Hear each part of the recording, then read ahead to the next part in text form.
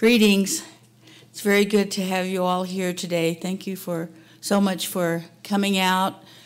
This exhibit has a very special meaning to me, and I'm sure many of our team here, because as the new director coming here mid-2013, and I was looking at the exhibits that were scheduled, and I wanted to do a David Bradley exhibition. And thankfully, our exhibit committee went along with that, and I'd like for David to stand up and be recognized and to thank him for this wonderful, wonderful exhibition. Thank you, David. We don't have all of our numbers totaled through this time yet, but I have a pretty good guess that we have about 60,000 people have seen this exhibit. And it's been just wonderful, and we've had some wonderful products that go along with that. And I want to thank our marketing director over here that has really done a great job in marketing this exhibition. We've got a lot of press on it, so we're really, really very thankful. As I was thinking about today and this show coming down on Monday, I was just a little bit sad because it's so vibrant and so colorful. And when we were thinking about what we could do as we began to take the exhibit down, we wanted to do a special tribute to David and have his friends here and his band and have them play music and talk about their experiences with him. But he said no, so we honored that. He said, no, I don't want that. And then shortly after that, we lost one of our dear colleagues, John Trudell. And so today I was thinking about John Trudell and the work that David has done and a lot of our other artists, what they have done. So I don't wear red, but I decided to wear red today to honor our ancestors that lost their lives in Wounded Knee, the first Wounded Knee, and to thank those that were in the second Wounded Knee that helped let the world know the situation that we as American Indians live in the current situation in this country. There's a lot of poverty, there's a lot of social issues, and there's a lot of injustice and racism. So I was thinking about John Trudell and all of his contributions and what he sacrificed. His family was lost. Well, you saw the film. He gave up a lot, but he continued to fight to make a better world for Native Americans.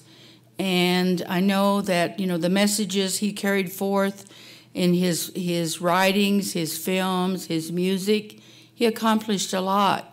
And he helped us all move forward as a people because we got where we are today on the backs of our ancestors. So we owe a great deal to our artists, to David Bradley, and the messages that he sets forth and presents in his art. And I see Bruce King here, and Frank Buffalo Hyde, America Meredith, and Mr. Caté.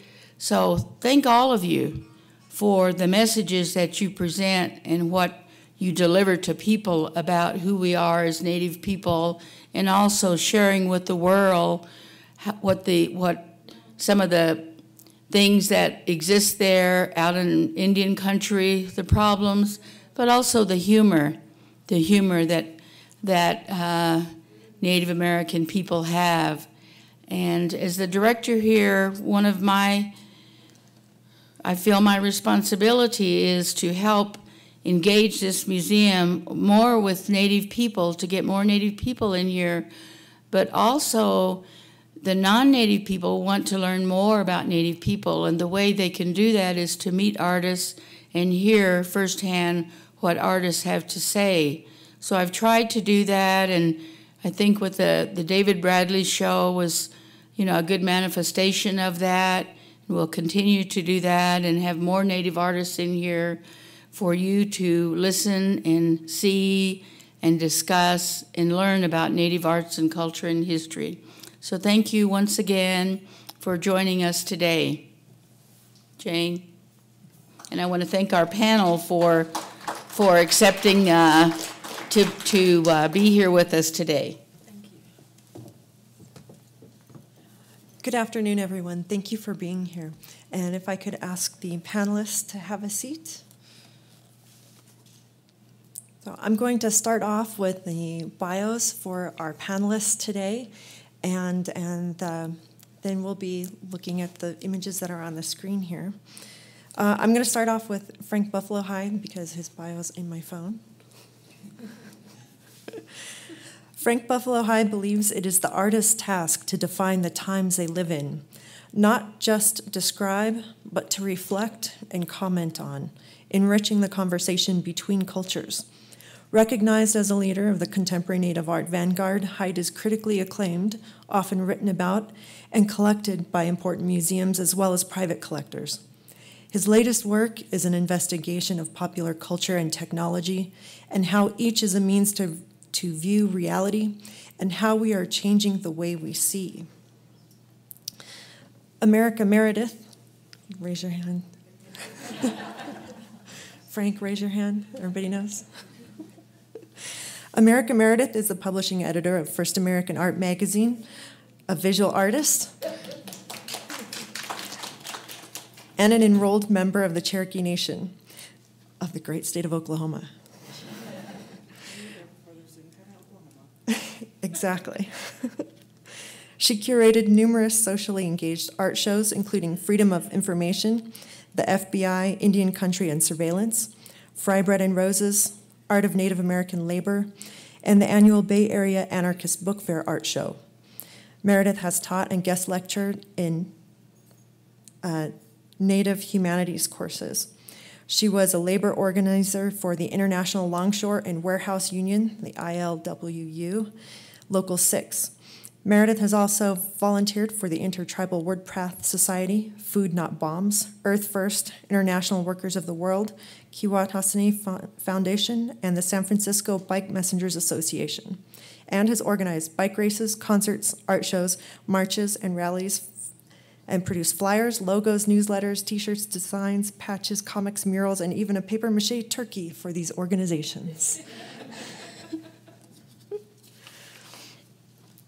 And now, Dallin, you'll raise your hand. Probably everybody knows Dallin, too. Dallin was raised on the Cattaraugus Indian Reservation in western New York, home of the Seneca Nation of Indians. Dallin comes from a long line of well-known bead workers, including Bob Spoonhunter, Agnes Logan, and Rebecca Maldonado. And his brother, Ken Williams Jr., is also a renowned contemporary beadworker. In addition to being an award-winning artist, international performer, and lecturer, Dallin has a Juris Doctorate from the Sandra Day O'Connor College of Law at Arizona State University. Dallin's work is in several public and private collections worldwide, including the Smithsonian's National Museum of the American Indian. He does this with the support of his wife, Naomi Maybee, an attorney, beadworker, and dancer. Dallin is the father to two beautiful girls, Persephone Singing Water Maybee and Penelope don't I say Maybee? My apologies if I pronounced that poorly. As well as a talented son, Sage Greystorm Maybee. And Ricardo Caté. Ricardo Caté is from Kewa, Santo Domingo Pueblo, and he has found a niche for himself in the art world of Santa Fe. He draws and paints cartoons one panel at a time, and was picked up by the Santa Fe New Mexican, the local paper of the state capital here in Santa Fe. His cartoons are seen by 60,000 readers daily, at the very least, and he's close to having 4,000 of them published. Hopefully this won't be true for long, but he's the only Native cartoonist featured in daily mainstream newspaper, and he has a book of cartoons that's been published as well. So please welcome our panelists.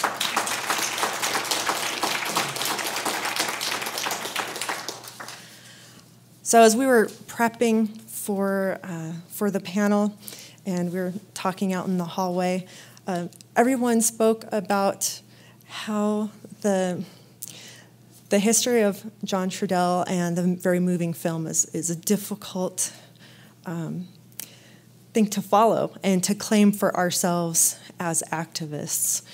And I know all of our panelists have trepidations about that and want to honor David Bradley and John Trudell as part of this. I also want to say sometimes it feels like just getting up in the morning and leaving the house is an enormous act of will. And I want to also honor everyone here in the audience. We could be doing anything right now. We could be at the grocery store. We could be making chips and dip for a football game. We could be shopping. But we're here talking about art, looking at art, thinking about art, and activism. And that in itself is activism too. Coming here and being part of this and being part of the community is a form of activism.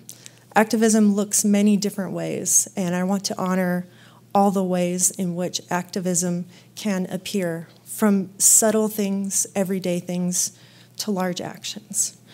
And with that, I'd like to turn over to America Meredith, who has some images. Yes, please. I don't have to. It's just nice to have something to hide behind.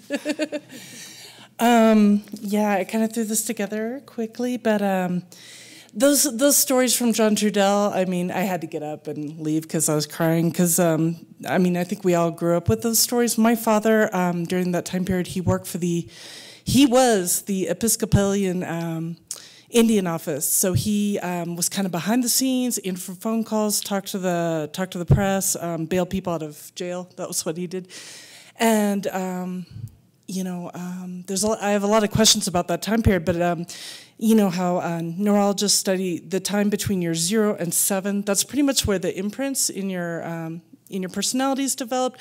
That's pretty much your chart for the rest of your entire life. So I think I naively thought before I moved to Santa Fe, I'm like, yeah, my generation, we're the kids of Wounded Knee. We're all going to be so radical as artists. And yeah, not so much. But anyway, my personal story. I grew up in Cherokee Nation and Oklahoma, Muskogee Creek Nation, and you know, I was always very interested in the environment, very interested in, you know, speaking out, and moved to San Francisco and was part of, you know, coming from Oklahoma to San Francisco, you're not so used to homeless people everywhere, so I immediately became involved with Food Not Bombs, and I was semi-homeless myself. My household and 2 other households started East Bay Food Not Bombs, which is still continuing today. And I don't know if you're familiar with them. It's actually illegal to feed homeless people in San Francisco, as it is in many cities, which all our food was vegan, so there was no danger of like dairy or meat contamination. And it's kind of interesting how compassion is outlawed in a lot of the United States. And there's an activist tourism where you should liberate yourself. You know, if I went to Africa and tried to help this village, I would not help, you know, because I don't know the material on the ground. And I always thought labor was so boring. You know, when I was a teenager, I'm like, oh God, a laborer, you know, so lame. But, you know, there's the activism tourism of liberate yourself. So I think that one of the most important things I've ever done in my life that I've been involved with was as bike messengers, trying to unionize bike messengers. And we'd always talk about it. The Service Workers Union, who organized the strippers in San Francisco, well, the strippers organized with them. They wouldn't work with us. They're like, you guys are too crazy. We can't go there. So the ILW did actually, they stepped in, and they're amazing. But what I saw, ultimately, the movement, we did organize a couple companies, but just the economic cycle, you know, has changed, so bike messengers aren't as viable as they used to be. But what I saw was people being proud of who they are. If you're a bike messenger, you're a loser. You're a fuck up. You know, something has gone horribly wrong in your life if you're a bike messenger. So I saw people fight against the labor laws, fight against the owners of the company, win lawsuits. We came together, and I saw people being proud of themselves, and seeing that transformation, seeing people believe in themselves and believe in each other was just really incredible. That changed my life, and I'm really proud of it. This is me in another life form. And every movement has a lot of art, you know, T-shirts. I wore my little T-shirts. And I don't get a lot of arguments in Santa Fe from what is art and what isn't. But back in San Francisco, I went to the very pure, I got my MFA at San Francisco Art Institute. And they would be like, oh, no, that's design. That's graphic design. Or, oh, that's propaganda. That's not art. And I kind of miss those arguments. But one thing visual art can do is tell histories, unknown histories, and kind of bring connections. And I think humor is incredibly important. I think, you know, most Native peoples have discovered humor is the survival tool. And also, we're constantly trying to convince people that don't agree with us. We're the minority. So you use humor as a way to, you know, kind of cut through people's defenses. So this is a historical story that I heard from my dad about how when Alcatraz was going down, the longshoremen took every empty boat on the western seaboard and brought it down to Alcatraz so people could come and go from the island unseen. And they provided water, and they provided electricity, and they provided trucks on the island. And the ILW people I talked to about this, they didn't even know that that was part of the history. That history was completely forgotten. So there's my hyper-realistic blue Bambi delivering water to the island. And this ended up in the collection of Wilma Mankiller, so I was really I have no idea where it is now, but I was really proud that she owned it and she cared about it. She was part of that. And also, if you know Adam Fortunate Eagle, he was a longshoreman too, so there's this kind of forgotten history. And, you know, again, using humor kind of coming out of left field, and also trying to engage people. I really like what John Trudell said about power, negotiating power and authority. Is anyone here familiar with the work of Earl Shores? No. Uh-oh. Okay. Well, he used similar terms, but basically, how do people get out of poverty? He did this major multi-year study of poverty in America. Riches for the Poor, completely recommend it. And basically, the people that get out can negotiate power as opposed to force. And he saw this in the civil rights movement with the black churches. There's that organization.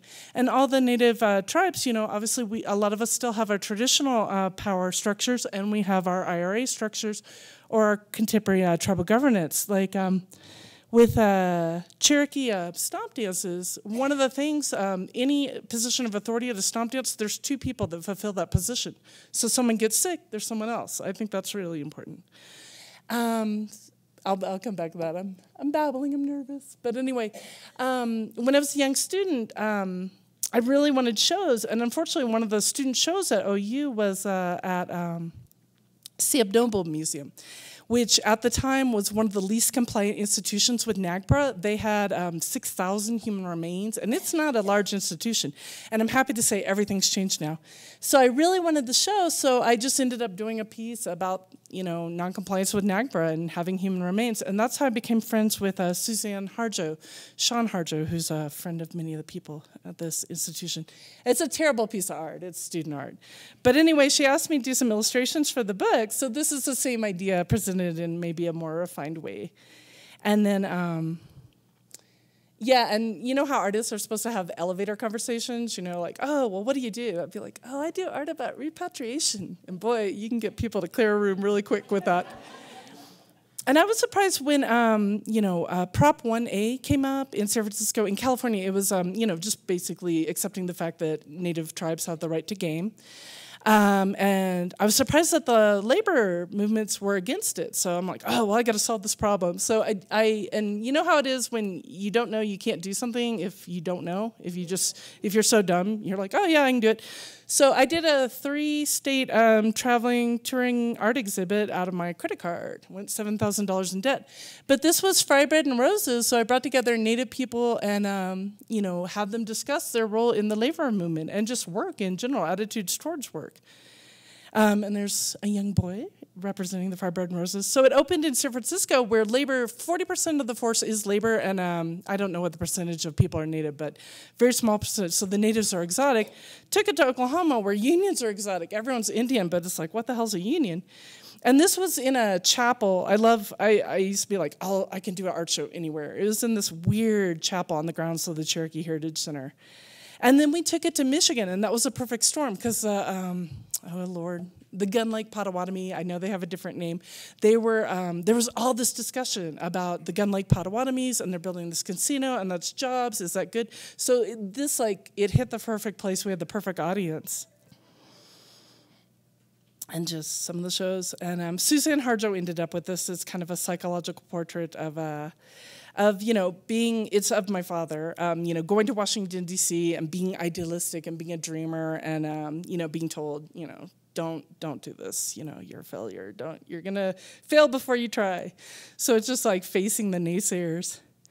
And, I don't know how you guys view activism, but I think the stereotype is, the young, radical, standing up against the cops in a protest. And that's valid and that's important to get out and be seen. But I was thinking more and more like, you'll never get what you want if you only define yourself what you oppose, what you're against. That's why I'm like, my friends, stop talking about Donald Trump. Can we move on? The more you talk about him, the more power you give him. So I did this piece, and I'm really happy. It's a sunflower seed, and it's based on a Caté story. The Catés emerged from the underworld with sunflower and pumpkin seeds. So I'm really happy that painting ended up with a Caté family. But I made these into plant.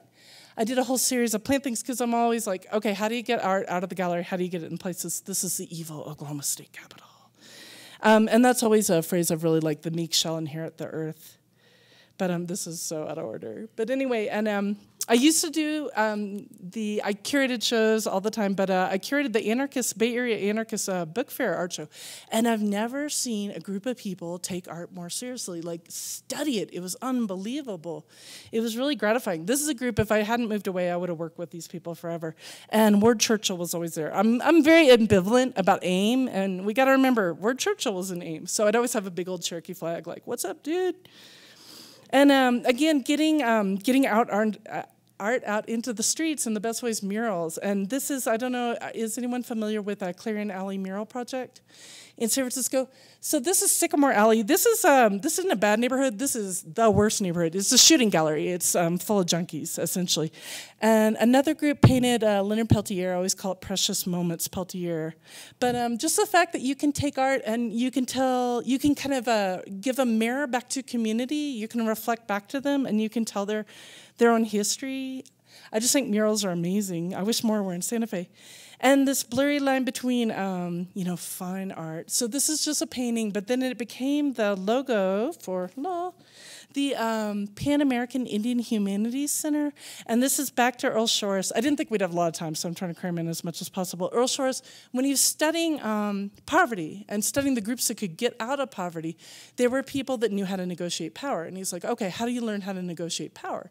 Studying humanities. And he maintained that when they took logic, history, art history, diplomatics, all these things that are kind of considered superfluous, when they took those out of the curriculum, they knew what they were doing. Because these are the things that give us skills to reflect and think and consider and, just be logical, make our own choices. So he developed a program, and then he worked with my father, and they developed tribally specific Native humanities programs where they would study Western humanities, like study Plato, like what was Plato talking about in the Republic, and study how these governments came about and compare that to the individual tribe and work in the language too. So they wanted this because it's a rufous hummingbird, which has a migratory pattern from Mexico all the way to Alaska, which is insane. So, and they're also hummingbirds in Noa society they're warriors, which if you've seen hummingbirds, that's really apt. They are little warriors. And then this was for FBI, Freedom of Information. When I asked my dad about the AIM days, he's like, well, when I die, you can call the FBI and use the Freedom of Information Act to get my file. And I'm like, okay, you're super creepy, Dad. But there's the Episcopal Church, there's our little car, there's our little house, we're eating peanut butter and jelly sandwiches. And in the old days, like, now with all the surveillance and spying, I'm like, yeah, pretty much everything Indians have gone through, the rest of the world will get to go through sooner or later. But in the old days, our phones were tapped. We could hear agents having conversations. My dad had tales.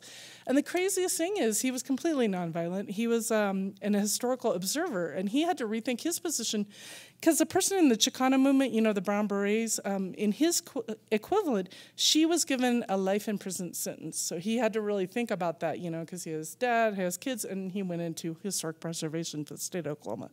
So he's like still trying to do what he's doing, but in a sneaky way. So that's kind of what I grew up with. And I was so happy by the artists that, to me, Terry Greaves is just like, oh, I'm not worthy. The fact that she was willing to be in the show. And she's talking about And that's a little teeny beaded buckskin, but she's talking about how social media is our communication now, and looking at Arab Spring and how Twitter really, that now we have a democratic way to communicate to each other that's decentralized throughout the entire world, and that's amazing. That's revolutionized everything. And there's Suzanne and all these who's. It was a great event. It was really hoopty. I do really hoopty art shows, but just for community building and sharing ideas, I think is really important. Before leaving San Francisco, I kind of love idealists, even if you're like, yeah, that's not going to work. But I met a group of people and worked with them that were trying to unionize erotic service providers in San Francisco. So I'm like, God bless you, you're awesome. So I developed a logo for them. And again, it's just trying to think about ideas that we're familiar with in different ways. And there's more to that. And there's me. I crashed a tea party here in Santa Fe. So I don't know. I just think humor and showing up is really, really important. And using art, sometimes, the thing is, humor also lifts us up when things look so dark, you want to give up. And you can't give up. And you can't ignore, you can't stick your head in the sand, So I just think approaching things creatively, trying to look at things from a different angle is the way we succeed. And, yeah, that's it. Yeah.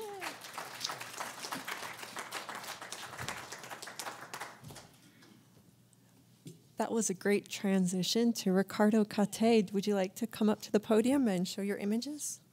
No, I can just sit here. Is this okay? Great. I'm gonna be use the sign on my chair and be somewhat reserved about. No, I'm just kidding. I was just gonna let my cartoons speak for themselves, and basically, I haven't been really, as far as activism is concerned, until last year on January 24th, when 57 Lakota students were doused with beer at a hockey game in Rapid City. And when I saw the story and the lack of attention to this story, everyone was talking more about the natives who walked off this Adam Sandler film, and it reached worldwide. Everyone in the world was talking about this, and nobody was listening to this story about the 57 kids. And so that's when I started, and I have a few those cartoons. But basically, I'm just going to show you what I do, and then I guess the question and answer section, you can ask me about some of these things. So, well, this cartoon, you can't really see it because they had to make them smaller because we're sitting up here. But basically, the general and the chief are my two main characters, and the general is asking, do you guys celebrate Independence Day? And the chief says, no, you guys are still here.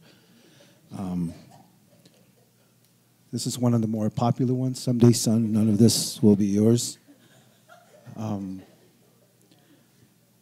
this is me drawing about the mascot thingy. And so I've drawn several things about the mascots and even the Redskins, where he says, we as natives have decided to let you keep your Redskins name. However, this is your new mascot, the Redskin Potato.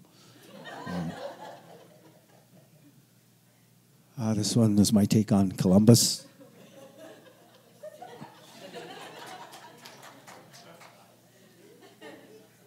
This is the one I did for Indian Market about 4 years ago, and it was one of my bigger paintings, and I can't remember what it was called. The Muddled Masses. This is one of the first cartoons I drew of the kids.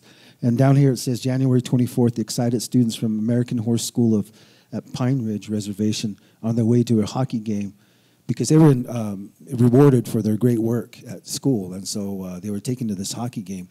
And somewhere in the third quarter, I guess because a couple of these kids, and they were aged 9 to 13, didn't stand for the national anthem for some reason. I mean, they're kids.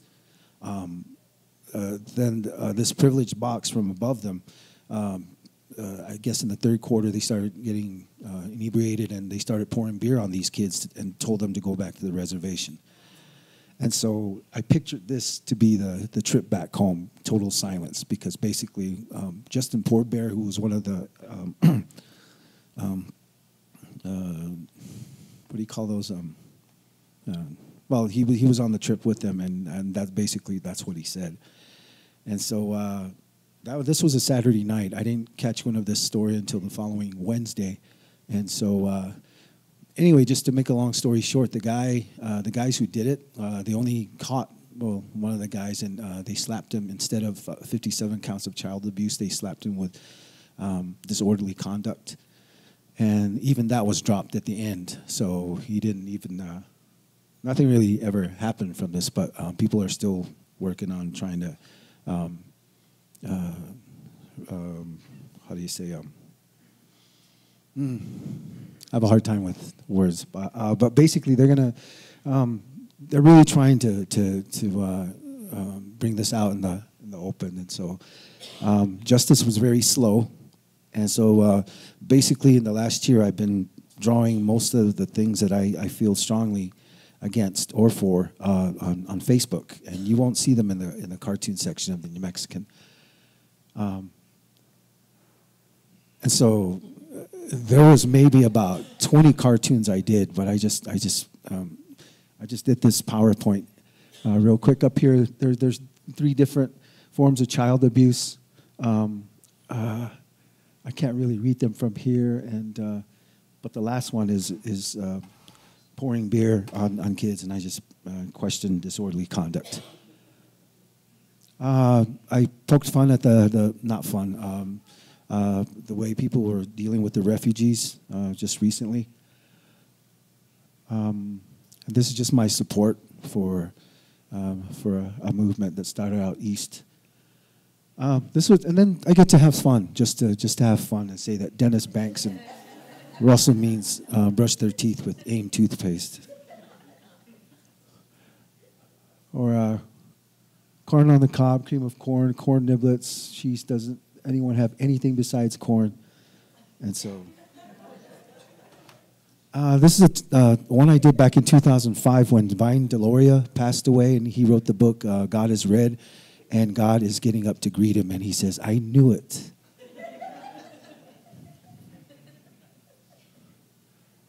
This is just recently because of all the Star Wars hype and what the chief thinks about Star Wars.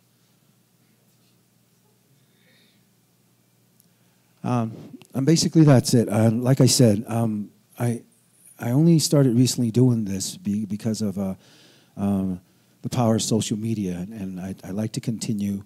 And I wish I had seen the whole film, the entire film, and it was very moving, the first and last part that I saw of Trudell. And I hadn't heard of him till, in all honesty, till late March, or no, middle of April.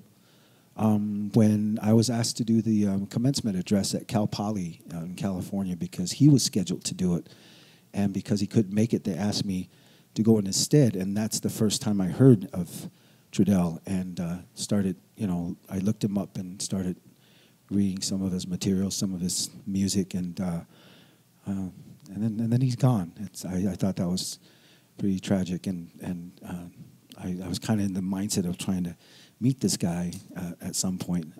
But anyway, I was talking to Pishan earlier, the one, she read the poem earlier, and I was telling her this story, and she goes, that's too bad. And she says, because I didn't really, really know him too well till towards the end. And I said, and I told her, I firmly believe that in my language, when we make a speech and we talk about the culture, and we have the last ending of the speech goes, and this is just translated roughly, and it says, then we can branch out from what we've learned and the things that have been taught us, that then we can branch out and make our own branches, basically, is what it means.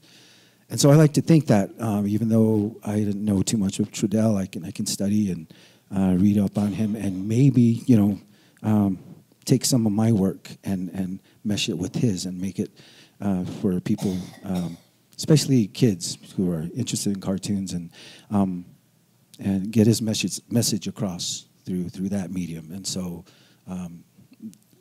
that's what I feel that I could do, along with many other things. And so even though I'm just right now in this one paper, I'm hoping to get syndicated soon. I tried to get syndicated 6 years ago through King Features, and this was after I had been turned down by the Albuquerque Journal to have my cartoons in there. I went to Kansas City in Missouri to where the syndicate, I can't remember if it was King or, I believe it was King or United. I think it was King. And so I went in the offices, and nobody came downstairs, but after 2 hours, I left my cartoons there and asking them if I could be in their syndicate. And so they wrote a letter to me, and they said, thank you for submitting, blah, blah, blah. And at the very end, they wrote, this country is not ready for this cartoon. And so I wrote back to them immediately, and I thanked them. Thank you for looking at my cartoons. And then at the end, I said, I think this country's been waiting 528 years for this cartoon. And so that is still, that's still how I feel. And right now, I'm just going to try to get this cartoon out to in more newspapers and just trying to get the message out. And like I said, I'll talk more about my stuff in the Q&A. Thank you.